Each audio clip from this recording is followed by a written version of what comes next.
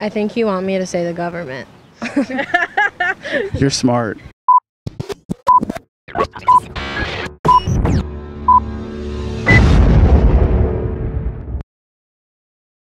My name is Mary Catherine. I'm from Richmond, Virginia.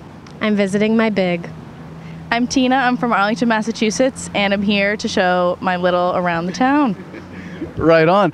And you guys said that it's your civic duty to vote in 2020, or just in general, I suppose. In general. Why would you say that?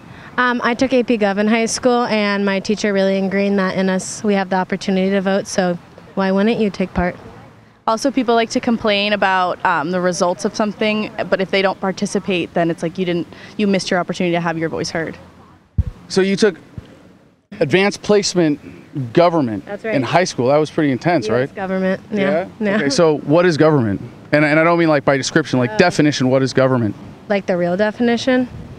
Or the fake definition, if that's what they taught you. I'm probably talking a fake one, honestly. I think government is everyone having their voice heard in a democracy, so everyone is properly represented. So would you say the Russian government's not a government? Okay, neat question. See how you're getting a description, but not a definition. I think that government, how it should be, is not always how it takes place.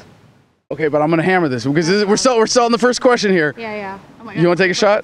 What is government? Yeah, right. What is the definition of government?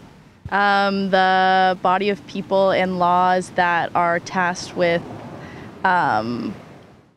like creating the systems or keeping the systems we have in place to, I don't want to use the word govern because it's part of the word government, to oversee the functioning of a certain society or population or place.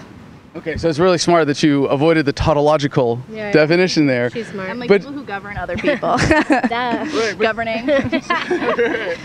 That's as far as most people get. Yeah. But you took AP government and still you don't have you're still turning over the gears trying to figure out what's an actual definition, right? And it was my first AP class, to be fair. I just kind of took it to get into college. It didn't help me that much, but good answer. thank you.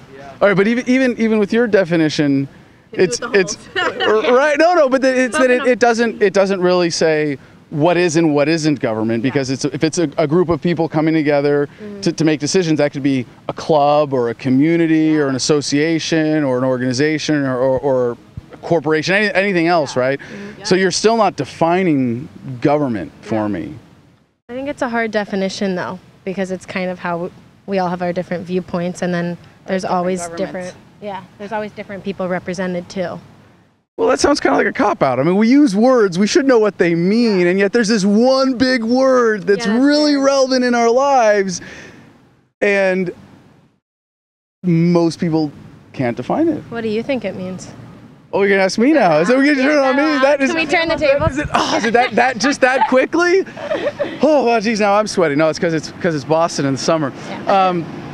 Well, so here's the thing about government that is what most people miss, and the reason why even if you take a class on government in high school, they don't give you the proper definition, because if you realize what government is, then you'd see that we'd be better off without it. Oh, baby. Neat. Because government is a territorial monopoly on the initiation of force. Now, it sounds like a bit of a technical definition, so you got to unpack it a little bit. Yeah, that was intense. First part's really, oh, come on, you took AP government? That's intense? All right. So, random guy with a YouTube channel. Okay, so territorial monopoly, I mean, you know what that means, right? That it claims unique power in a geographic area. And the initiation of force, right? So if you're acting peacefully, not violating anybody's rights, if I initiate force against you, I'm violating your self-ownership. I'm doing something unethical. He's governing you. Exactly. I would then be claiming some ownership and control over you that really you have a right to for yourself. So if I walk up to you on the street and put a gun to your head and say, hey, you're going to give me 1/3 of your income. Every paycheck, you're going to send me 1/3 of your income, or I'm going to start taking your stuff. And if you don't give it to me, eventually you're going to go to jail. I can't do that, right? Because I'm a citizen. But if I'm an IRS agent, that entity can. Yeah. So that's what makes government unique from every other organization that people try to separate when they attempt to define it. So Should I take it? Are you guys? No, yeah. I've been doing this a long time. It's cool. So does that definition make sense to you guys? Yes. Yeah. It's tough. That's good answer. So you had never considered this before, though. Do you think it's kind of strange that you actually took an AP government class in high school and they never bothered to actually define the word for you? Yeah, no, I think it's weird. I don't know if I'm as much bothered by it, but I think it's an important thing that's missed. Right. Well, so if you accept what I describe as the definition of government as a territorial monopoly on the initiation of violence, right? You can defend yourself, right? But you can't just go attack somebody the way a cop can say, well, you broke a law, so I'm going to put handcuffs on you, I'm going to detain you, or everything else the government does, backed up by force. So why do you think this definition or this true nature of government is hidden from us? Because we just day by day just live under it and don't question it, because we're like, oh, this is how I've always lived. Like these are the rules of, like, especially here where we are in the U.S. Like, this is how, we've lived our entire lives. So then people being like, it just takes a while and probably development and maturity to be like, why do we follow the rules we follow? Why do we listen to the people that we listen to? Why do we have the things we have in place? But it's such a slow thing because you just grow up with it from day one. So you did a great job of answering that question from the perspective of the citizen, right? But from the perspective of the government, why don't they want you to know what government actually is? Because they have the power, and then if we start to question it, things can turn not in their favor. All right, so one more line of questioning here then. Ready. You guys are doing great with this. So humility, honesty, integrity, open-mindedness. I love you guys. Okay, so if government is a territorial monopoly on the initiation of force, the question becomes then, is it ever okay? Is it ever justified? Is it ever helpful or beneficial for humanity to use violence against someone else who's acting peacefully? I'm not for violence in any way, so I would say no, which I think has become a bit of a problem in our society, people using violence in ways that they shouldn't. But I think also, going off what you just said, I think a lot of citizens don't believe that they actually have the power to make change happen, or that their voice doesn't matter, which I think is also why people don't vote. But in the end, that's what matters. So my answer is no, though. So wait, if government is a territorial monopoly on violence in that sense, initiation of violence, and you're totally against it, doesn't that make you an anarchist? Oh, wow, that was a big word you threw at me. No. Well, the word means no rulers, No, right? I Like no understand. violence I against was people just and authority. Yeah, right.